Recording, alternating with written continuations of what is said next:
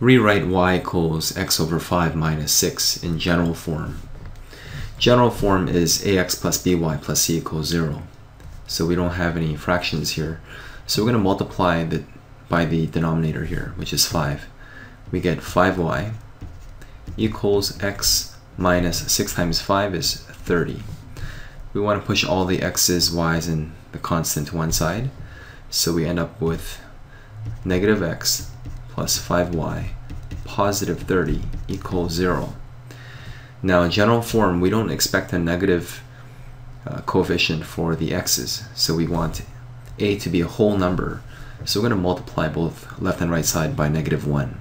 We get x negative 5y minus 30 equals 0. So the answer here is C.